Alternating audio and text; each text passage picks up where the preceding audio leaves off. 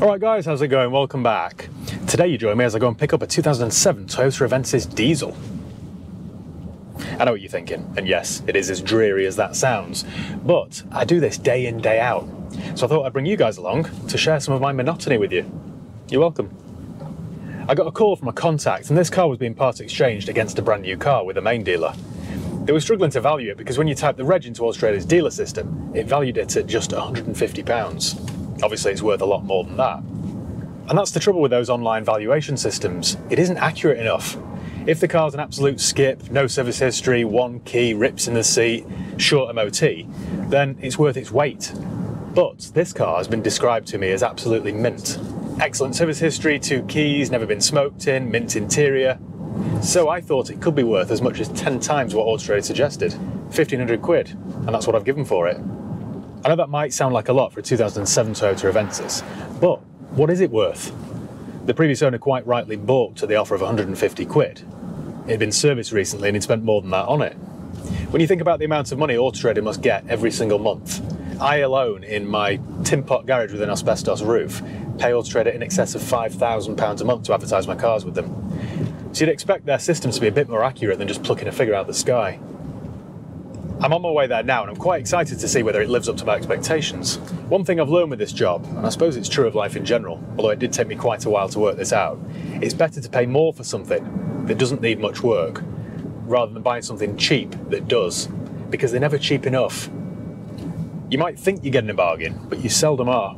It's a bit like property. I spend quite a bit of time on Rightmove, almost as much time as I do on Auto Trader itself. I like to look at cheap fixer-uppers and see what I could do with them. I love trying to buy them and I love the process of fixing them up. I just love the transformation. I like the idea of adding value to something, but you've got to be careful because sometimes they're just not cheap enough. You know, when you see an old-fashioned house that's got double glazing and recently been rewired, it doesn't matter if it's got a pink bathroom suite and a psychedelic carpet because those things can easily be changed. But when you see one that needs its windows doing, a rewire, new central heating system, and it might be £2,000 or £3,000 cheaper than the other one I've mentioned, it still isn't cheap enough. So the budget just ends up running away with itself. And it's exactly the same with cars, exactly the same with everything. That's why every single time, whether it's a house or a car or it doesn't matter, I'd rather pay a little bit more for it and do less work. There's always more profit that way. I've got 2 fixer-uppers that are going through at the moment, and I was thinking about setting up a separate YouTube channel and just documenting the whole process, but I don't know whether that would get any traction or not. If that's something that you'd be interested in watching, then let me know in the comments below because I might look into that. Anyway, I suppose the moral of the story is don't be afraid to pay a little bit extra for something if it's nice, if it saves you spending money on it. That then takes us neatly onto the Toyota Avensis. Let's go and check it out and see if my theory is correct. See you in a second.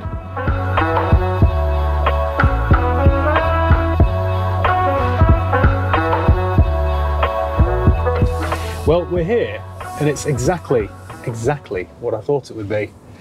It's that silvery gold colour, which all Toyotas of this era were. Apart from the headlamps, which need buffing, or could do with buffing, it's not bad at all. It's got the original, I don't know about the back, but the original front plate is from its supplying dealer, Vantage Toyota, Preston. That looks completely original. It's even got the old tax disc holder. I'm building up a picture of this car now, and it is quite genuine. Right, let me do a vehicle history check. Let's see what sort of life it's had. So, go to carvertical.com, type in the vehicle reg, which is Papa Echo 07 Alpha Uniform Juliet, and then check the vehicle. It's important that you do a check like this before you buy a car. It just checks for mileage rollbacks, it checks to see if it's ever been in any accidents, checks to see if there's outstanding finance on it, all that sort of stuff. Right, so I've got the report back. It's had 2 owners. Looks like a 2-owner car actually. It's a Toyota Avensis D4D T3. That's a reasonable spec then, T3X. Silver, 2-litre diesel, 125 brake horsepower. First registered March 2007. The last owner's had it since 2012. It was MOT'd in March this year, and it had only done 87,000 miles at its MOT. It only had 1 advisory item on its last MOT, which was offside front brake pipe corroded or covered in grease or other material. It's not bad, is it, for a 15-year-old Toyota? Right, let's go and have a look then, shall we?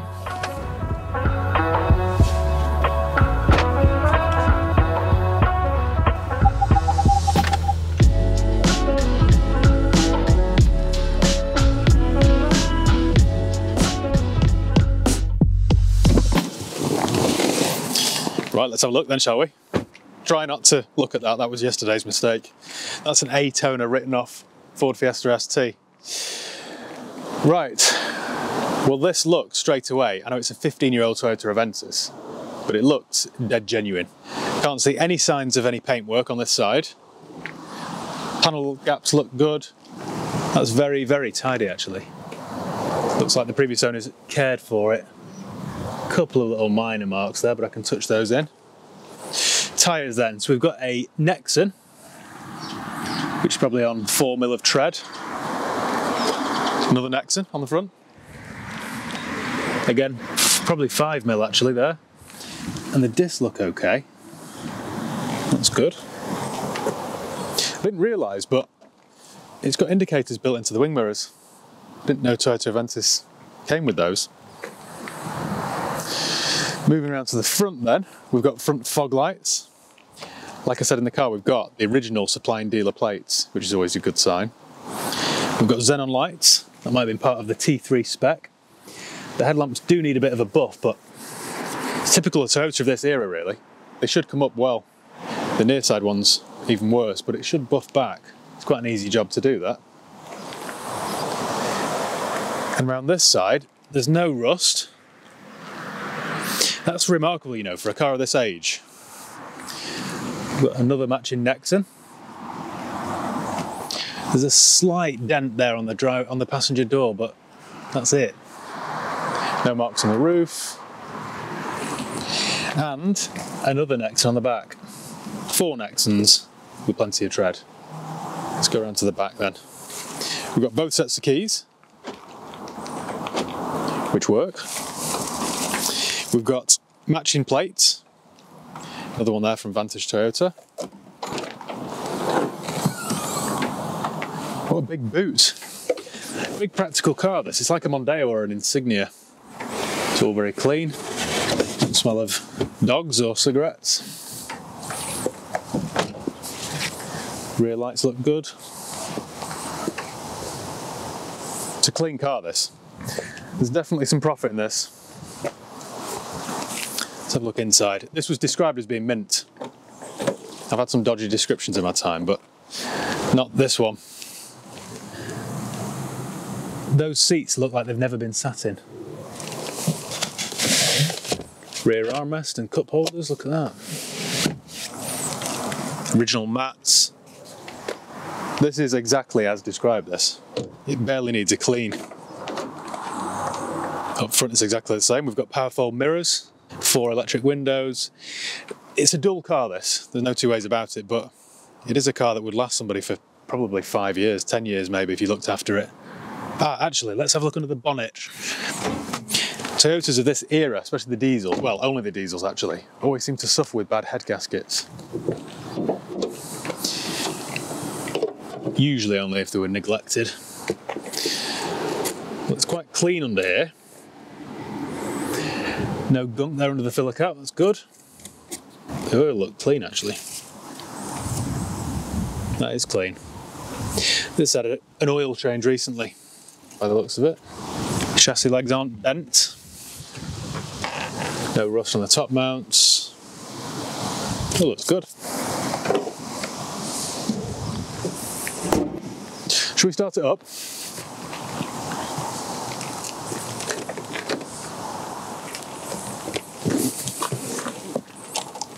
Oh, we've got cruise control as well. Wait for the glow plug.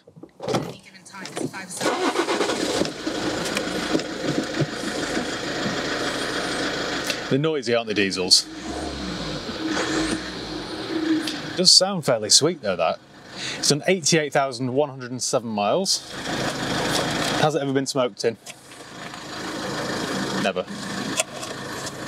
Well, I'm pleased with this. It's boring, but it is good stock for me.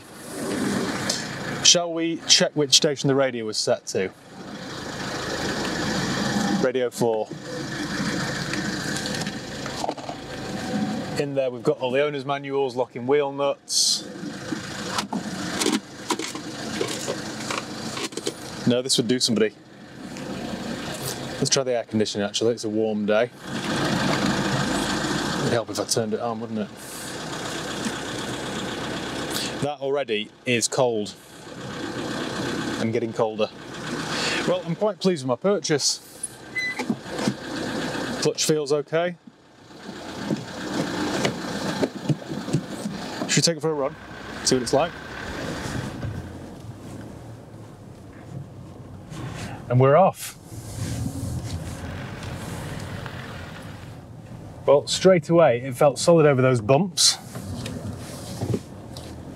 Brakes work. I haven't got a single warning light on. I've got ice cold air conditioning. This weather is all over the place today. 10 minutes ago I had my heated seats on. Now it's 18 degrees and I've got the aircon on. Roads are nice and quiet today. Well, it pulls really well. 125 brake horsepower, front wheel drive, 6-speed manual. This is good for probably 55 miles per gallon. Steering's good. You can still feel all the grain in the steering wheel, you know, where it hasn't worn off over the years. Same with the buttons on the steering wheel. Somebody has looked after this. I do feel like a mini cabber though. In fact, I think I was picked up in a 2007 Avensis the other night from town. Can't really remember the rest of the evening. In fact, I fell asleep in it. So I can personally vouch for how comfortable the back seats are. Can't beat the clatter of a diesel engine, can you? And I personally preferred this to be petrol because those petrols were just bulletproof. But the way this has been looked after with this sort of history, this will run for 5 years without even thinking. I'm really quite happy with this. I haven't got an awful lot to do. It needs a valet, so I'll take it for a full detailed valet. I'll ask them to buff the headlamps as well. So that should set me back around £100 or so. Take it to my mechanics to get them to check it over. But it was serviced recently, MOT'd recently. There's nothing really for me to do. If I can keep my spend to about £100, it should owe me 1,600 quid. It's got to be worth 2.6, 2.7, 2.8, anywhere in that sort of region, I think. At this end of the market, it isn't really that price sensitive. All that will happen, I guarantee somebody will ask me for a cheap, reliable car for £3 or less, and this is it. This is the kind of car I'd sell with confidence. It's also the kind of car that I don't mind if it sits on the forecourt for a while because I haven't got a load of money tied up in it. There are some cars on there that I've got thousands of pounds sat in, and I've had them for weeks, and it isn't a great use of money. Whereas something like this, if I could choose my ideal forecourt, it would be 40 pieces of metal like this that have been cared for that only owe me £1,500 or £2,000. That'd be the ideal scenario, but I've got to have nice varied stock, really. 40 of these would be perfect though. Low outlay, low risk, decent profit, and they shouldn't come back to haunt me because of the badge. Granted, it wouldn't be the most exciting job, but this is the kind of stuff that I sell day in, day out. This stuff is recession proof. Well, I think my theory was correct. I could have bought a much cheaper Avensis. I could have gone onto eBay or Facebook Marketplace or something like that and picked one up for £500 or £600 with no service history, higher mileage, issues, one key, all that sort of stuff.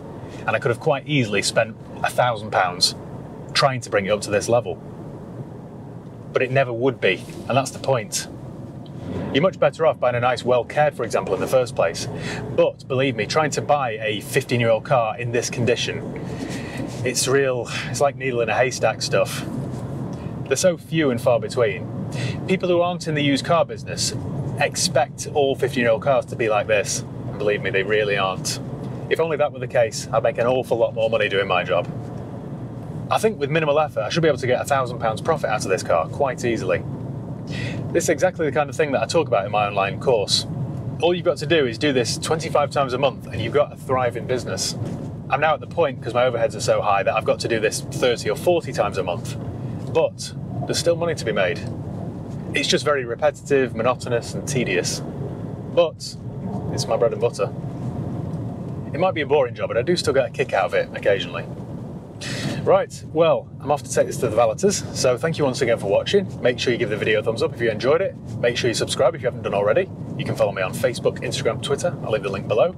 If you've got any comments or questions, let me know and I'll do my best to get back to you. So yeah, cheers guys. I'll see you next time.